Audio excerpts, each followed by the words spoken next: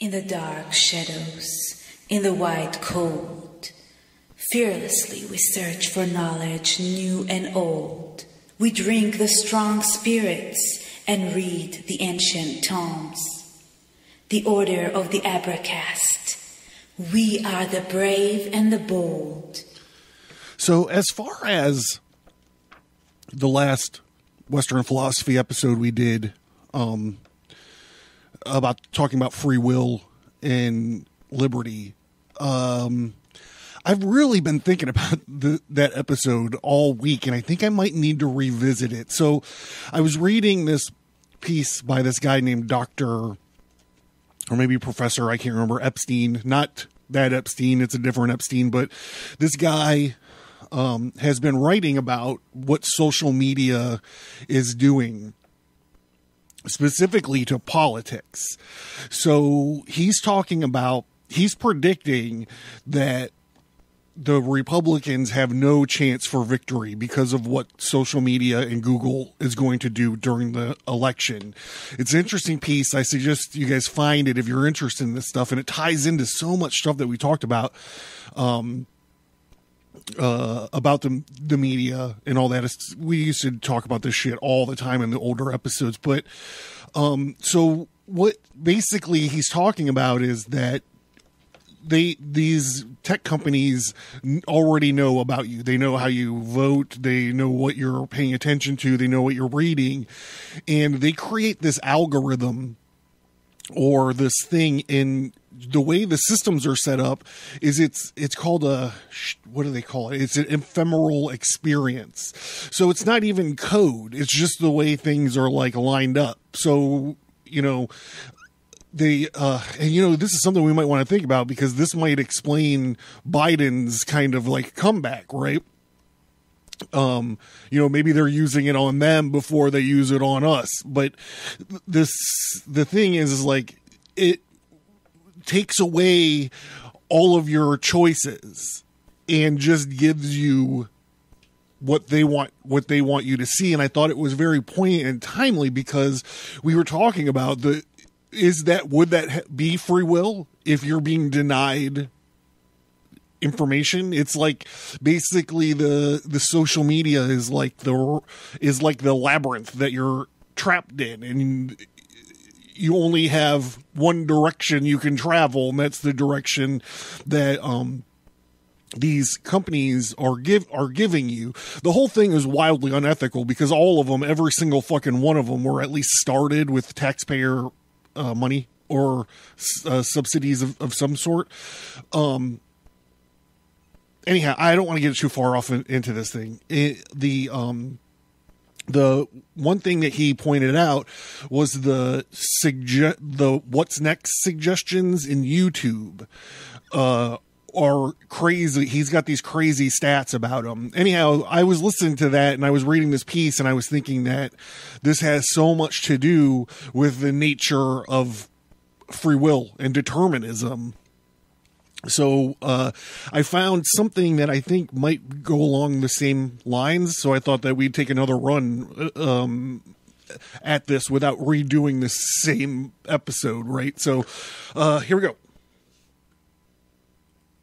The Abracast, occult, history, conspiracy, and violence.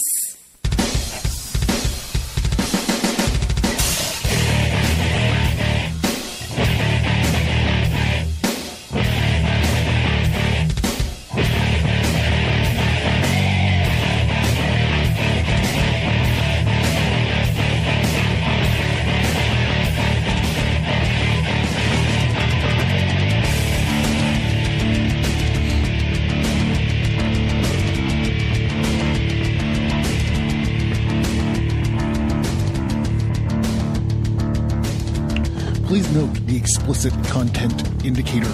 This means that I use adult language. I do not speak in a humorless, public radio hushed monotone. I am excited and enthusiastic about the information that I present and the topics I discuss. You will hear ice rattle in my glass throughout the show. On the show, I joke about bodily functions, sex acts, religion, and politics. The topics may seem random or scattered through the back catalog. A list of show topics in chronological order is provided on the featured topic link at abercast.com. If any of these issues might trigger you, this might not be the podcast for you, and I wish you good luck finding a show more to your liking. It's that time again. The music is low. The party is over. The fire is dying down. And all the ordinary people passed out long ago. Now we are the only ones left. That's right. Pull your lawn chair closer to the fire and pour another drink into your vessel of the art. This is John Towers, and you're listening to the Abercast. Thank you for tuning in. Thank you for tuning in. Thank you so much for tuning in. This is going to be a Western philosophy episode, but I want to let you guys know without letting the cat out of the bag, because I don't even know how much anyone fucking even pays attention to this. I think we're going to be making some programming changes around here, and I don't want to hear shit from anybody about it. We're still sticking to the same topics. We're kind of sticking to the same formats. And I think we're even going to be sticking to the 3 shows a week, which is fucking crazy. Show me another goddamn podcast that does that. I mean, consistently. Fucking tell me, please. Show it to me. So on Monday, the way it currently works, on Sunday morning, the regular episode drops, right? And then on Wednesday, we've been doing these. It started with Nietzsche, and then it went to Epictetus, and now we're just going through kind of like the history of Western philosophy on Wednesday. And then on Friday, we've been doing interview show. So that's going to be shuffled up a little bit. I'm not losing any of those. It's just going to look a little bit different. I think it's more dynamic. And, I feel like unless you got like 1 million subscribers or something, bro, that you found the formula that works. But if you aren't there, if you haven't met your yardstick of success, the only thing constant in podcasting should be changing, right? The only constant thing is that there's nothing constant. It should be in flux until you find that thing that works, right? So I'm here to tell you that I feel, personally, bro, I feel like I could have a lot more listeners. I could certainly have more supporters on Patreon and Subscribestar. But so that's one thing that we're doing, is we're just going to do a little slight alteration here in the way the shows are. The programming notes are set. The program is set up. Maybe I'll write about it on the blog. There's a new blog, by the way. Maybe I'll write about it a little bit in the newsletter if you're that interested in it. So you're going to start seeing these changes. But this week is going to be just the same. Okay? Just the same this week. And then the changes might start next week. However they get rolled out. Anyhow, yeah, hey, I just realized that I don't really have like a call to action for you guys to share the show.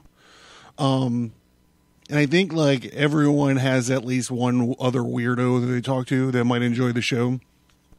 So maybe if you guys take a screenshot of you sharing the show to someone, not even on your social media. I'm not trying to get you doxxed, bro, but just like a screenshot of like a email or maybe like a text message with the link of the show or something. Maybe I'll send you something. I'll send you something good. A lot of new stuff on the website. There's a store section now with some teas. I got my first order of t-shirts and they fucking look awesome, dude. They fucking look so sweet. I was so worried that the artwork, because they're designed to be fucking like 2.75 by can't remember, 4.75 inch tarot cards. So I had to blow them way up to get them on the t-shirts. But really, I am a master of my craft because you can't see any gaps in the coloring or nothing. Like, it looks so good. Man, they look fucking dynamite, bro. Dynamite. So I'm very excited about the t-shirts. I got another order on the way. and they're cheap. I mean, not the quality isn't cheap, but you know, like you go to like some of the print on demand places, and like the way you got to bump them up to like the price points, it makes them, you know, not worth it. But it's a T Public store. So they really take care of you as far as the prices are concerned, and check in constantly because it seems like they're always putting them on special, and they'll tell you how long they're on special for. That's pretty cool. It's so cool. I totally changed my t-shirt options. So there's 2 up there now, and they're both 2 of the tarot cards that I'm working on. I gotta find time. That's my problem, man. I don't have any time to do anything. But I'm gonna be doing the logo, the sigil logo on one of the shirts, and then I'm hoping to have something fun for next specific to one episode that we're doing next month. God, it's gonna be great, I think. So what are we talking about this evening? Here, join me in toasting my supporters on Patreon and Subscribestar. Here's to you guys. Thank you very much. Without you, none of this could be possible. So this is going to be a theme this week. The Paris Commune episode, I tried to stay away from everybody's names because I can't speak French. So here we go. Here's another Frenchman that we're going to be talking about this evening. Jean-Paul Sartre. Sartre? I don't know how to pronounce it. It's Sartre. Sartre, maybe. That's how I'm going to do it. Jean-Paul Sartre. And we're going to be, it's the Condemned to be Free. This is an excerpt called Condemned to be Free from this guy's magnum opus, which is called Being and Nothingness. So let's go. We're going to be determined to get into a little bit of determinism. You know what I'm saying? It is strange that philosophers have been able to argue endlessly about determinism and free will, to cite examples in favor of one or the other thesis without ever attempting first to make explicit the structures contained in the very idea of action. We should observe first that action is on principle intentional. The careless smoker who has, through negligence, caused the explosion of the powder magazines has not acted because it wasn't intentional. On the other hand, the worker who has charged with dynamiting a quarry and who obeys the given order has acted when he has produced the expected explosion. He knew what he was doing, or if you prefer, he intentionally realized a conscience project. It does not mean, of course, that one must foresee all the consequences of his acts. The Emperor Constantine, when he established himself in Byzantium, did not foresee that he would create the center of Greek culture and language, the appearance of which would ultimately provoke a schism in the Christian church and which would contribute to the weakening of the Roman Empire. Yet he performed an act just in so far as he realized his project of creating a new residence for emperors in the Orient. Equating the result with his intention is here sufficient for us to be able to speak of action. But it is not the case. We establish that the action necessarily implies the condition of recognition of a determinatum. This is an objective lack. The intention, I was just going to say, what he's talking about unintended consequences of one's actions. The intention of providing a rival for Rome can come to Constantine only through the apprehension of an objective lack. Rome lacks a counterweight.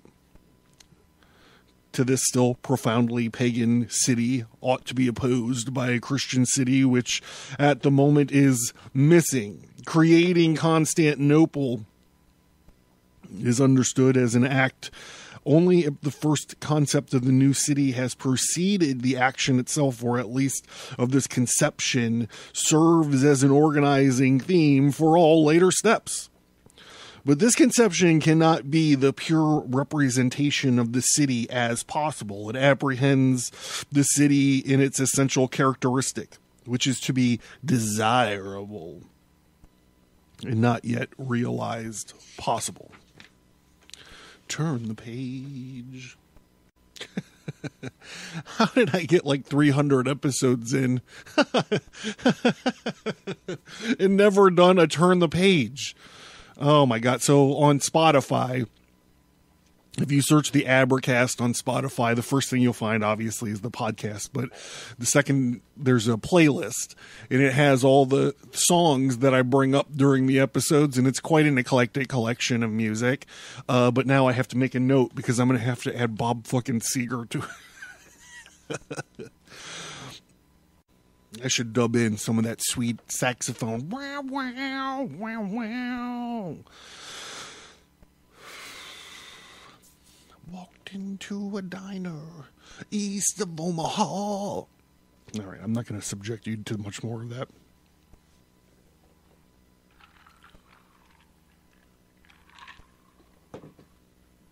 Back to it. This means that from the moment of the first conception of the act, consciousness has been able to withdraw itself from the full world of which consciousness and to leave the level of being in order to, frankly, to approach that of non-being. Consciousness is so insofar as it is considered exclusively in its being, is perpetually referred from being to being. It cannot find in any being any motive for revealing non-being.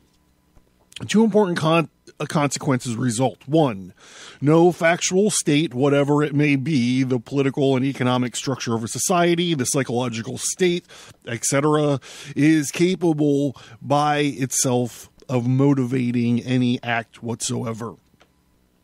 For an act is a projection of the for itself forward what is not. And what is can in no way determine by itself what is not. Okay.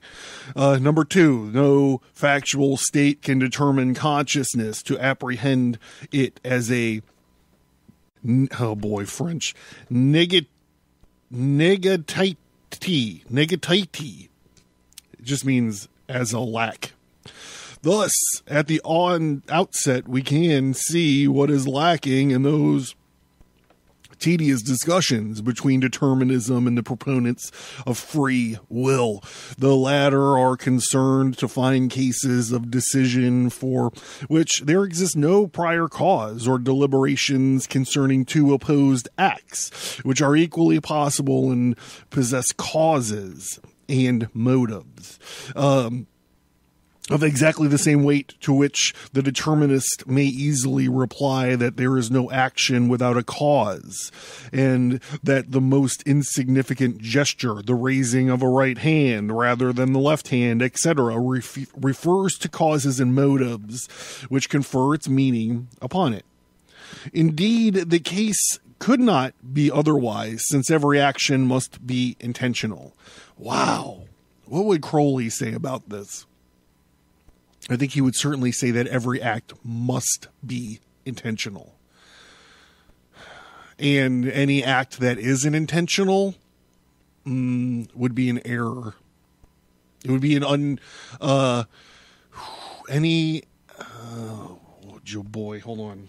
Any action that isn't intentional, you just got to work harder at it, bro. He would say, cut your arm, make a note of it, and try harder next time. Each action must, in fact, have an end.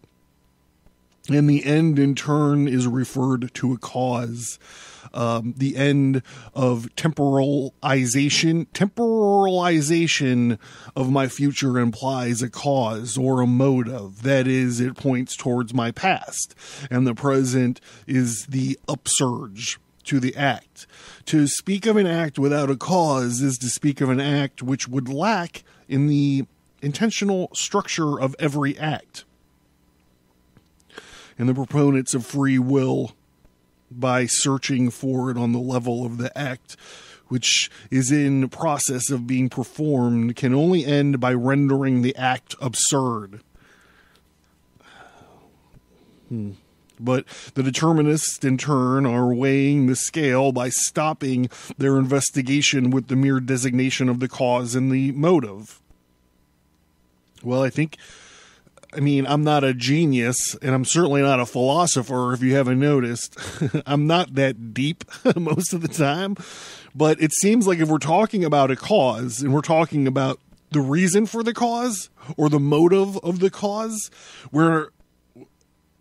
how come we're not talking about the effect of the cause?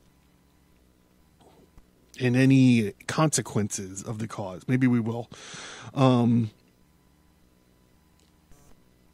The essential question lies beyond the complex organization, cause, intention, act, end. Okay, indeed, we ought to ask how a cause or motive can be constituted as such. Now, if there is no act without a cause, this is not in the sense that we can say that there is no phenomenon without a cause. In order to be a cause, the cause must be experienced as such. See, I don't know about that, though, because one can find a pattern and expect. Like, how can you say that in a world where chess exists, right? You're cutting out anticipation of a pattern or anticipation of someone else's action. Yeah, hold on, man. Of course, this does not mean that it has to be thematically conceived and made explicit as the case of deliberation, but at the very least it means that the for itself must confer on its value to cause or motive. This constitution of the cause as such cannot refer to another real and positive existence, that is, to a prior cause. For otherwise, the very nature of the act as engaged intentionally in the non-being would disappear. The motive is understood only by the end, that is, by the non-existent. It is therefore in itself one of these negatites, the lack of something, the void. Oh boy, here we go. A few years ago, someone got in real trouble for reading this word that I'm about to read, even though it doesn't mean it's not offensive in any way, but I'm going to dodge it, I think.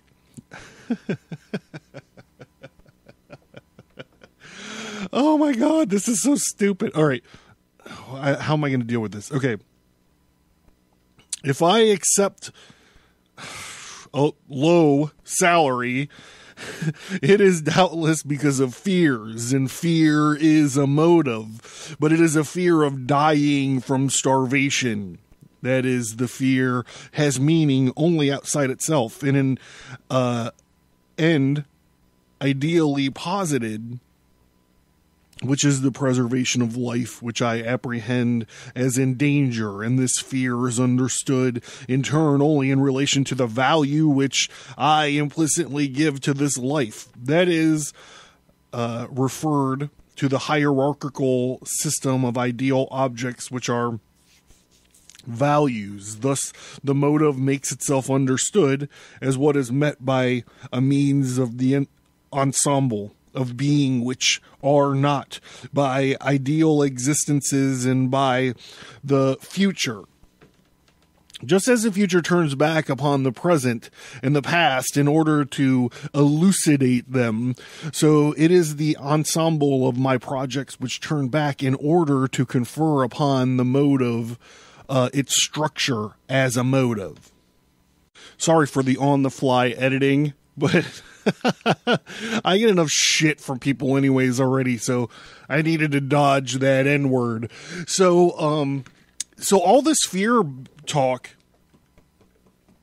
the fear of your body dying, all this talk is really, it's all, I mean, we're living in an interesting time, because I think that this coronavirus thing is totally out of control. And I can say that because I'm an older chap nowadays, and I've lived through Y2K. I've lived through SARS. I've lived through the swine flu. I lived through mad cow disease.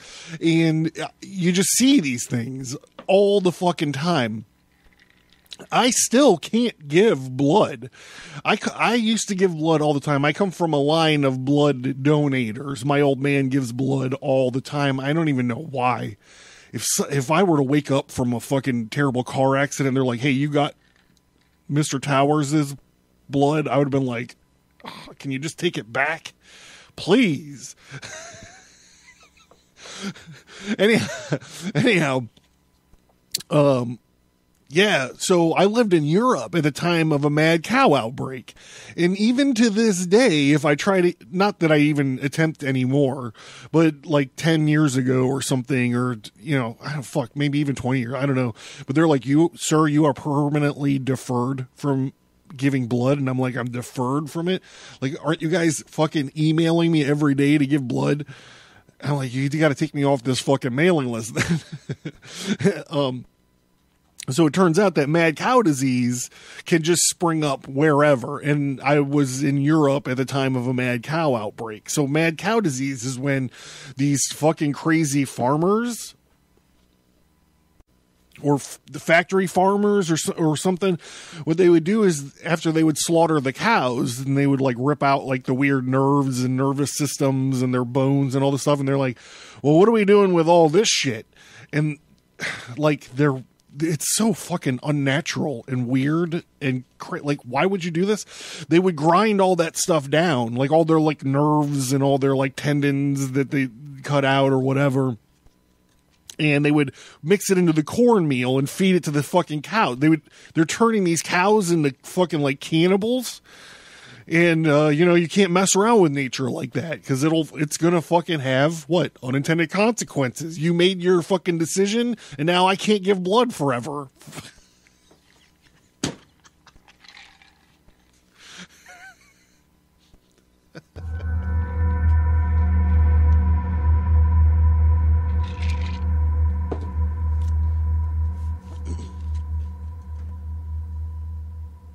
Think of how many people I could have given blood to by now.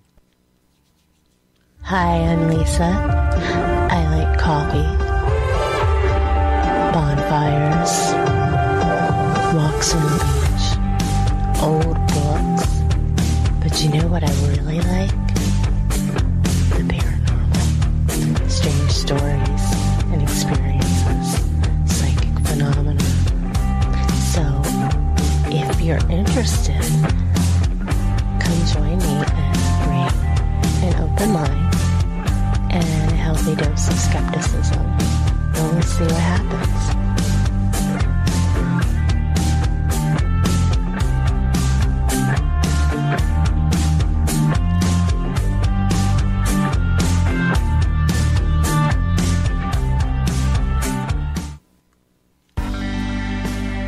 Learn more at abracast.com. Get bonus content by signing up for the mailing list.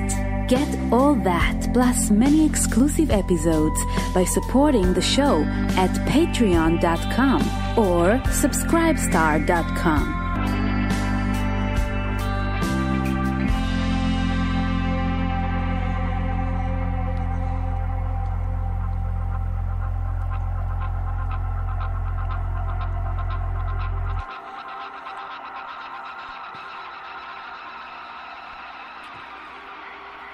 So I'm a happily married man, but Lisa's voice does it for me. If you guys are looking for something to listen to after this, go check out the Immortal Hour podcast. It's like this. She does this weird, what is it, the ASMR or whatever. All right, let's get back to this. We still have a little bit to get through. I feel like I'm being chatty this evening. The ultimate meaning of determinism is to establish within us the unbroken continuity of existence itself. The motive conceived as a psychic fact. He's talking about like if you're reading like 3 squiggly lines on a card across the table from somebody.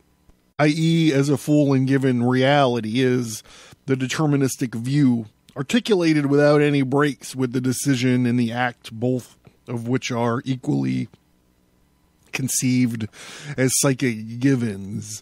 The in itself has got hold of all these data, and motive provokes the act as the physical cause, its effect. Everything is real and everything is full, and thus the refusal of freedom can be conceived only as an attempt to apprehend oneself as being in itself. It amounts to the same thing. Human reality may be defined as a being such that its freedom is at stake because human reality perpetually tries to refuse to recognize its freedom. Psychologically, in each of us, this amounts to trying to take the cause and motives as things. We try to confer permanence upon them, an attempt to hide from ourselves what their nature and their weight depend each moment on the meaning which I give to them. We take them for constants. This amounts to considering the meaning which I give to them just now or yesterday, which is irredeemable because of its past, and extrapolating from it a chapter fixed still in the present. Cause, act, and end constitute a continuum. Oh, God damn it. A continuum plenium. The plenty of continuum. These abortive attempts to stifle freedom under the weight of being, they collapse with the sudden upsurge of anguish before freedom, show sufficiently that freedom and its foundation coincides with the nothingness, which is at the heart of man. Human reality is free because it is not enough.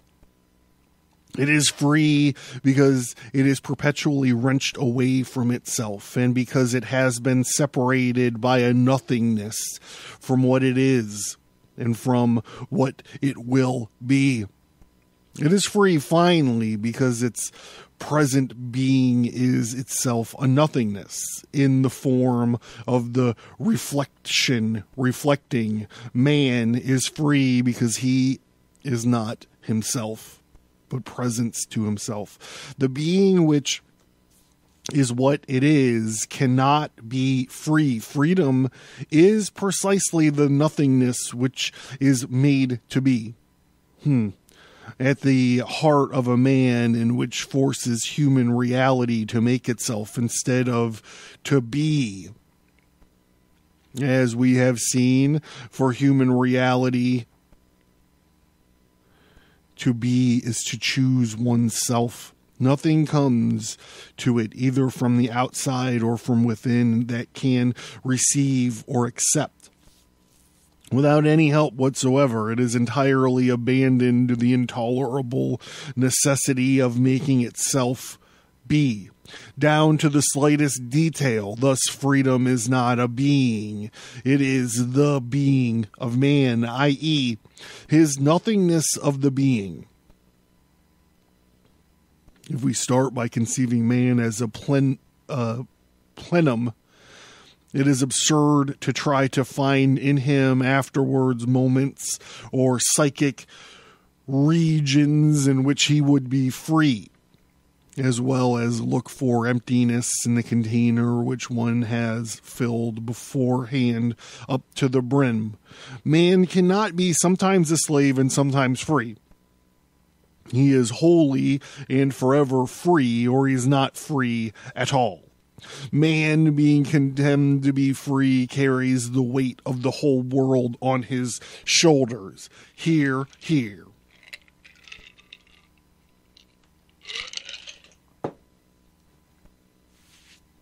Free men do carry the whole world on their shoulders. He is responsible for the world and for himself as a way of being. We are taking the word responsibility in its ordinary sense as a consciousness of being. Incontestable author of an event or of an object. In this sense, the responsibility of the for itself and overwhelming, since he is the one by whom it happens that there is a world, since he is also the one who makes himself be. The one who makes himself be. I love it. Whatever may be the situation in which he finds himself, the for itself must wholly assume this situation. Turn the page. Wow, wow, wow, wow. With its peculiar coefficient of adversity, even though it be insupportable, he must assume the situation with the proud consciousness of being the author of it. For the very worst disadvantages of the worst threats which can endanger my person have meaning only in and through my project. And it is on the ground of engagement which I am that they appear.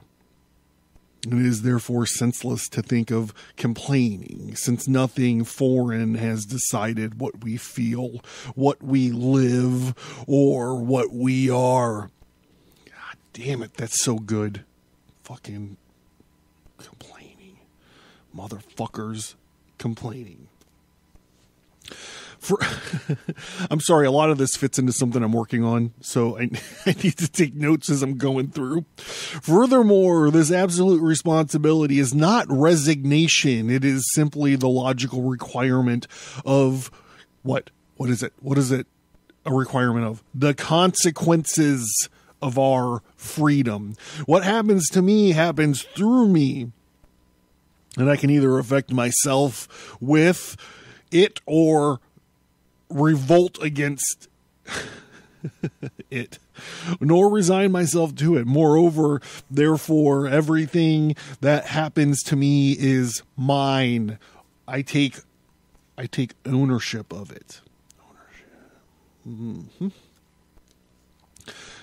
By this, we must understand, first of all, that I'm always equal to what happens to me, qua man, or what happens to a man through other men and through himself can be only human.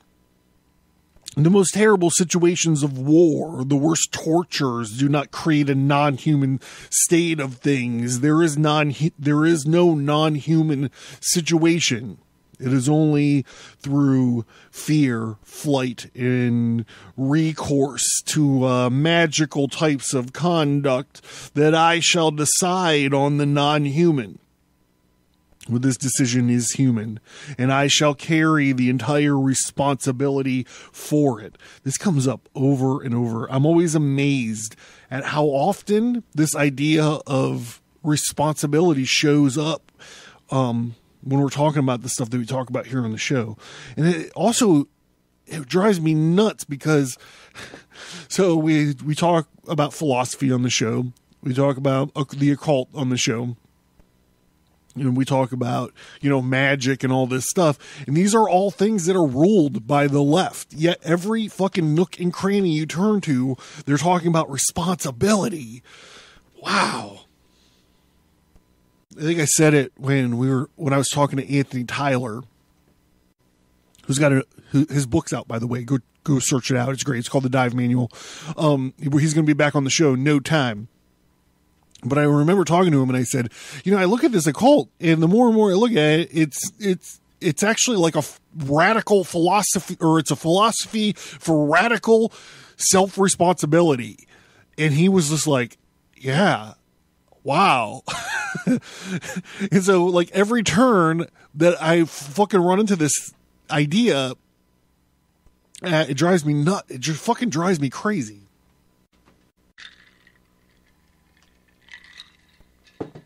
All right, I think I might have lost my way here. Back to it. But in addition to the situation is mine because of the image of my free choice of myself. And everything which it presents to me is mine. And that this represents me and symbolizes me. It is not I who decide the coefficient of adversity in the things and even their unpredictability by deciding myself. Thus, there are no accidents in life. A community event which suddenly bursts forth and involves me in it does not come from the outside. If I am mobilized in a war, this war is my war. Again, he's talking about taking responsibility for what's going on around him. Maybe situational awareness and responsibility. It is in my image, and I deserve it. I deserve it first because I could always get out of it. Wow, this is a statement. Who knew this was going to get so crazy? I'm going to back up just a little bit. I deserve it first because I could always get out of it by suicide or by desertion. These ultimate possibilities are those which must always be present for us when there is a question of envisaging a situation. For lack of getting out of it, I have chosen to do it. This can be due to inertia or to cowardice in the face of public opinion, or because I prefer certain values other than the values, the value to, oh boy, I've messed it up. The value of the refusal to join the war. The good opinion of any relatives, the honor of my family, etc. Anyway, if you look at it, it is a matter of choice. The choice will be repeated later on again and again without break until the end of this war. So we must agree with the statement, in war there are no innocent victims. If therefore I have preferred war to death or to dishonor, everything takes place as if I bore the entire responsibility for the war. Of course, others have declared it, and one might be tempted perhaps to consider me a simple accomplice. This notion of complicity has only the judicial sense, and it does not hold here, for it depended on me, that for me and by me, this war should exist, and I have decided that it does exist. There was no compulsion here, for the compulsion would have got no hold on a freedom. I did not have any excuse for, as we have said repeatedly in this book, the peculiar character of human reality is that it is without excuse. Therefore, it remains to me to lay claim to this war. All right, I have a lot to say, but he's continuing with this war thing, so I don't want to lose it. But in addition to war is mine because of the sole fact that it arises in a situation which I caused to be. And then I can discover it there only by engaging myself for or against it. I can no longer distinguish at present the choice which I make of myself from the choice which I make of the war. To live this war is to choose myself through it and choose it through my choice of myself. There can be no question of considering it as 4 years of vacation or a reprieve, a recess, the essential part of my responsibilities being elsewhere in my married family or my professional life. It is in this war I have chosen. I choose myself from day to day and I make it mine. In making myself, it is going to be 4 empty years. And then it is I who bear responsibility for this. So this responsibility business, I think, is what's getting my dick hard about all this.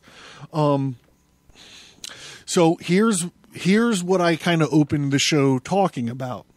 So say that there are options that you are not aware of. In some, we'll just say some outside agency is causing you to not be aware of the option. Or if not being aware of the option, maybe you're aware of it at some level, but it's jamming you up with, say there's 2 options. There's option A and option B. And you might like option A. So think of, maybe I should reframe this. Okay, so there are 2 options. There's option B and there's option S.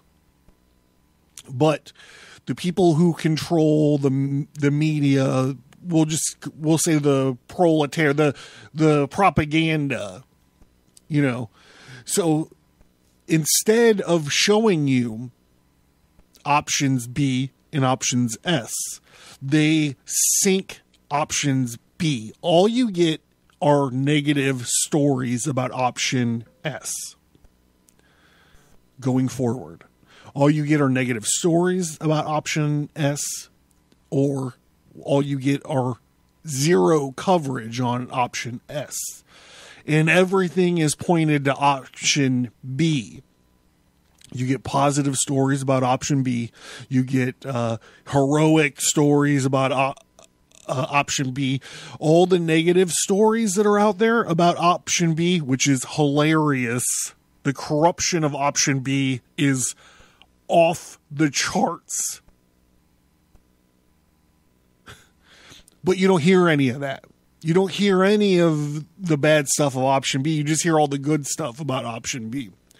So this is where I'm thinking about free will and our responsibility for our own actions. In here, this Frenchman, who I'm not going to try to massacre his name again, is talking about a war.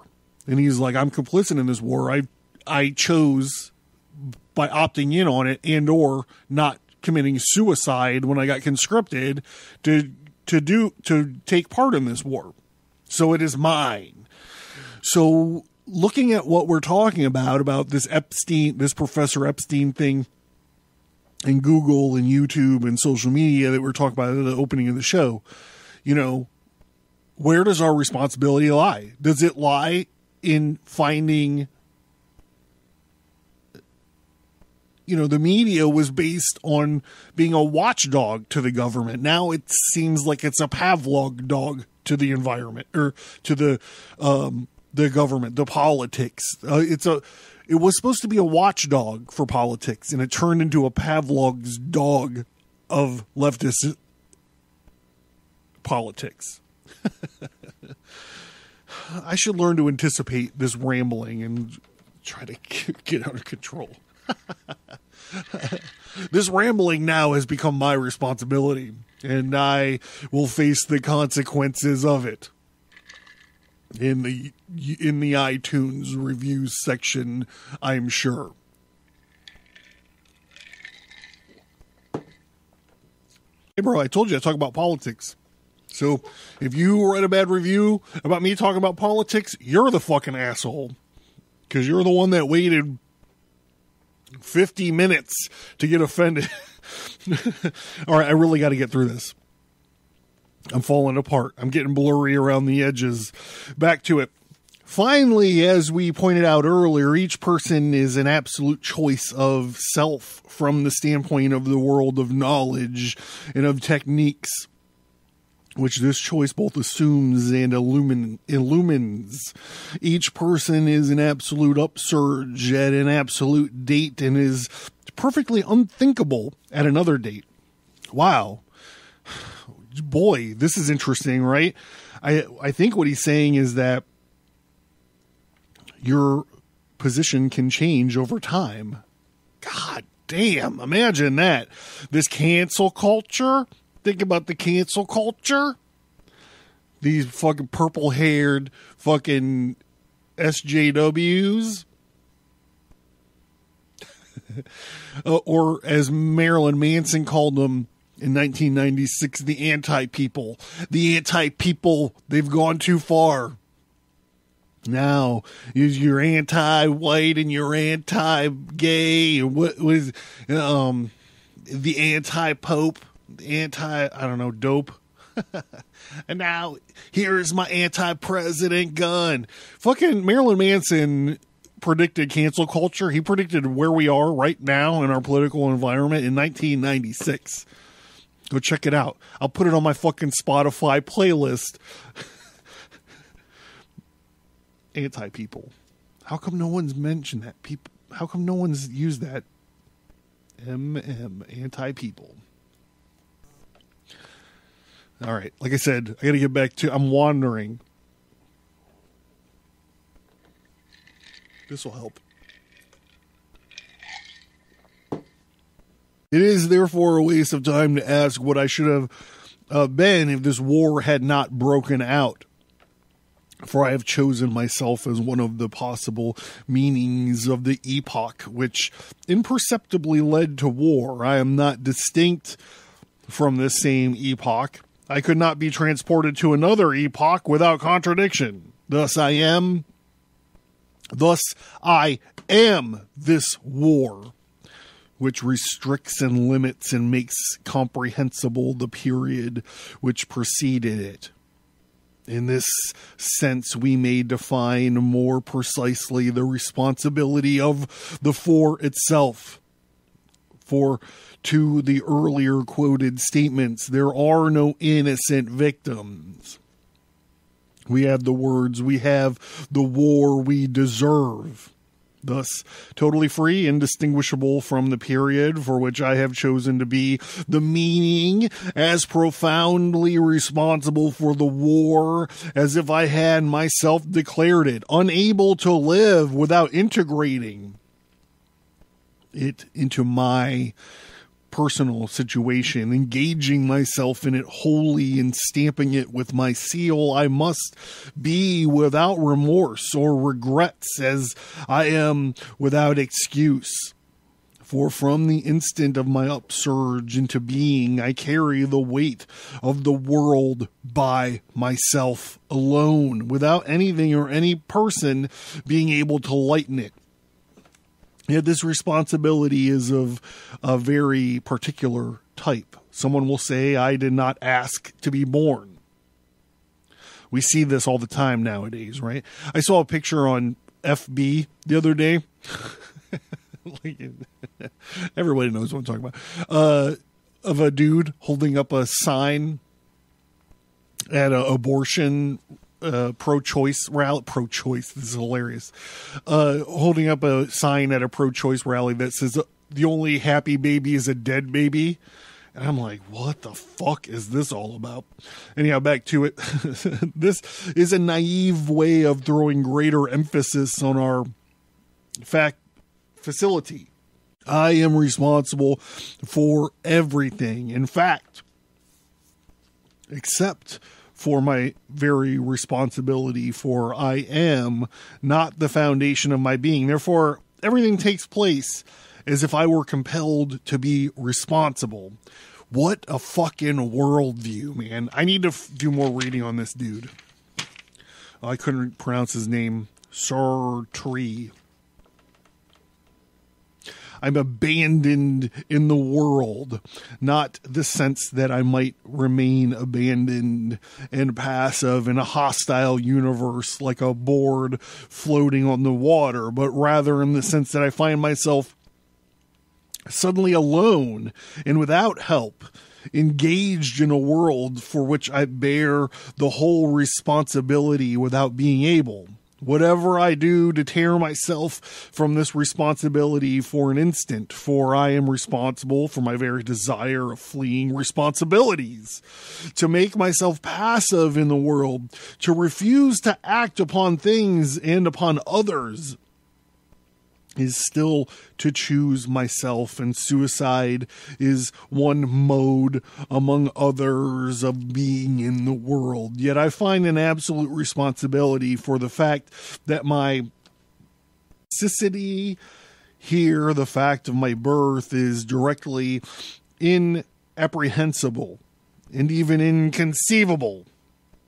For this fact of my birth never appears as a brute fact, but always across the projective reconstruction of my for itself. I am ashamed of being born, or I'm astonished at it, and I rejoice over it. For in attempting to get rid of my life, I affirm that I live, and I assume this life as bad. Thus, in certain sense, I choose being born, and choice itself is integrally affected with physicity, since I am not able to choose. But this physicity, I can't pronounce this word, so of course the universe keeps throwing it at me, in turn will appear only insofar as I surpass it towards my ends. This physicity, here it is again, it is everywhere and is incomprehensible. I never encounter anything except my responsibility. That is why I cannot ask why I was born, or curse the day of my birth, or declare that I did not ask to be born, for these various attitudes towards my birth, i.e. towards the fact that I realize a presence in the world, are absolutely nothing else but ways of assuming this birth in full responsibility and of making it mine. Here again, I encounter only myself and my projects, so that finally my abandonment, i.e. my physicity, consists simply in the fact that I am condemned to be wholly responsible for myself. So, I mean, when we talk about these things, I bounce it, I'm just going to hold off. If you're interested in my thoughts about this, wait till the end. After the wrap up, I'm going to go ahead and unleash a little bit. So this is the Abercast. I'm John. Thank you guys for listening. Thank you for tuning in. Thank you for considering supporting the show. And I'll see you in a few days. You know what I'm saying? A few days. I said a few days.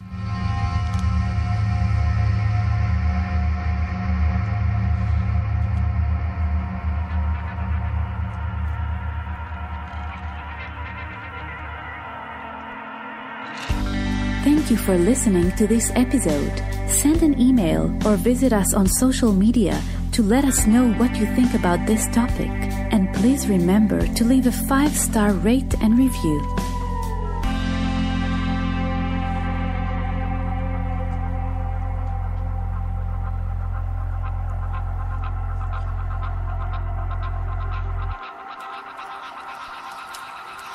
Tune in after this to listen to me cut loose a little bit. Hey, did you learn something? Did you laugh? Supporting me is a way for you to be a part of the Abercast and ensure its growth and sustainability. It also means I can create a normal schedule for shows and bonus shows, as well as the exclusive Fellowcraft episodes. By supporting the show, you are not only a listener, but you are a part of the show. You supporting the show gives me a way to offer fun rewards as a thank you for showing your appreciation and support for our projects. Do you have an idea for a reward that you don't see? Let me know. My supporters are my partners. I currently pay for you to listen to the Advercast. Not only do I pay the hosting bills out of my own pocket, I volunteer my time and talent to each and every episode of the Advercast. The price of books, the time and resources of reading and researching, the massive amounts of gin and tonic needed, the equipment it takes to record the shows, the time and resources it takes to create the bonus material, and the cost to maintain the internet presence. Is it worth your support? I don't know. I am proud of the Advercast, and I feel like I'm improving all the time. In addition to creating the show that you dig and that you are excited about, I also have a full-time commitment and other obligations. So why financial support? All of the supporters help me focus my time on the quality and development of the podcast. And what if you can't afford, $1 or $3 or $10 or whatever a month? Believe me, I get that. There are many degrees of support, but if you can't support the show financially, please consider leaving a 5-star rate and review on your preferred podcast app. And don't forget that you could sign into the mailing list and still unlock a lot of bonus content. Thank you. I cannot put into words how much it means to me that you listen to the show each time I post a new episode. Your feedback, support, and love of the stories that we talk about here is what keeps me going. Oh, I'm back on. So towards the end here of this thing that we were reading, I gotta find the thing. Condemned to be Free by Jean-Paul Sartre. From his they call it the magnum opus called Being in Nothingness. He starts halfway through. He starts talking about this dog whistle that we have, right? Of this this responsibility that we here at the Advercast are always paying attention to, because it's so antithetical of all the spaces that we live in, right? That we operate in. Instead of being responsible, we look towards, the government to provide. It's so silly. Anyhow, and then towards the end, he starts talking about, like, he made this pass. I could always get out of it by suicide, he says. And he starts talking about the choice or the approval of being born, which is it's a nihilistic concept. But it's also, it's something that you might occur when you're talking to a Gnostic, which is, as you know, sometimes what gets my Gnosticism gets my dick hard, right? So he's talking about, and it's hilarious because he points it out. Condemned to be free. You're born in this world to be free if you can make these hard decisions. But this bit that I've kind of likened or whatever, bumped up to against Gnosticism, is talking about becoming a slave when he's born. He's pressed into this material world. So a few years ago, not even a few years ago, it was a long time ago, 2005, I put together a watercolor painting series. I don't even know if I have all of them anymore. I don't have, a lot of them sold. I don't even know if I have pictures of them anymore. But at one point in time, I had I think it was 28 or 30 watercolors, and they were all kind of, a lot of them were kind of Gnostic, Hermetic, alchemic themes to them. And this gallery gave me 30 days to do like I did an opening, like it was like a for real opening and everything. It was so cool, man. It was so great.